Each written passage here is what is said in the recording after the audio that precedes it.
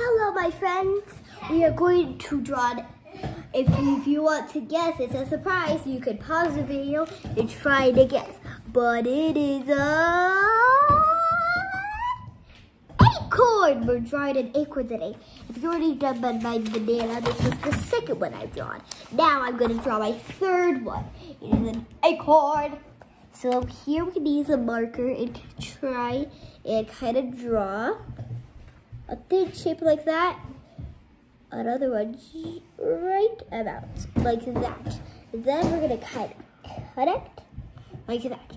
And then we're gonna draw a line, but then we're gonna draw something like that over and like that.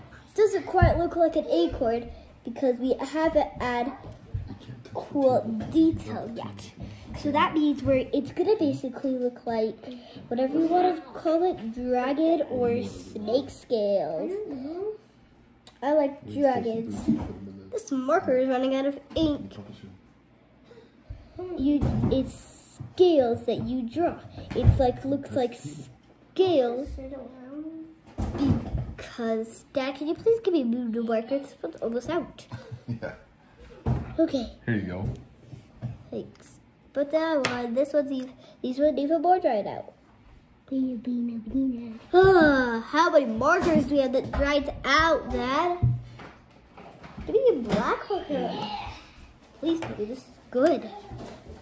This is perfect now. Now look at my better blackness. These, you're gonna add cool scale shapes. That way it looks like it's basically scaly, but it's like an acorn scaly.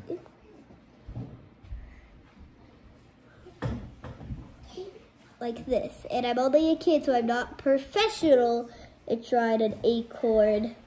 Not quite yet. I'm going to probably be. Because then we go like this. We're gonna add that scale, and then we're gonna add one more. And then you could do different type of scales that you want, because you're not exactly gonna be to copy my scales of an acorn. It's starting to look like an acorn, huh?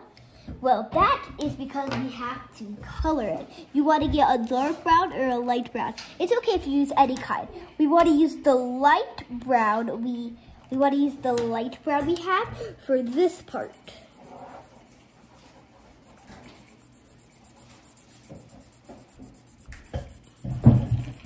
And if you also want to go on YouTube and go to Art Hub for Kids, it is really fun too. It is really fun too, but I just want you to know that you could go and do more episodes of how to draw more stuff. Then we're gonna do the dark brown one for the top. Then you want to color each scale in carefully, like da-da-da-da-da-da-da-da. Then it's going to get the black smeared in. That's why we want to be careful when we do that. We want to be careful as we color the scales, and you can color the top. I'm just going to add a bit, and if you want to, you could probably add a bit of black to make it a bit darker, because black is darker than this brown. So I'm just gonna keep coloring the scales. And if there's a white spot left, you can kind of color in right there. This is turning out to look really, really much like an acorn.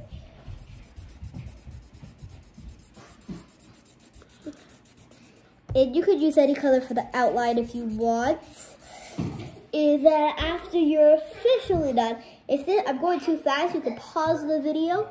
Wow, look at our acorn we just drew. We just drew an acorn. And if you can kind of do it lighter, I did accidentally mean to, then you can see the scales so it looks better.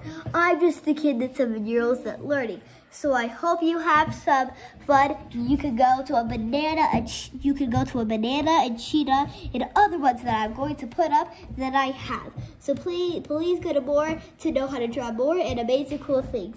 Bye bye.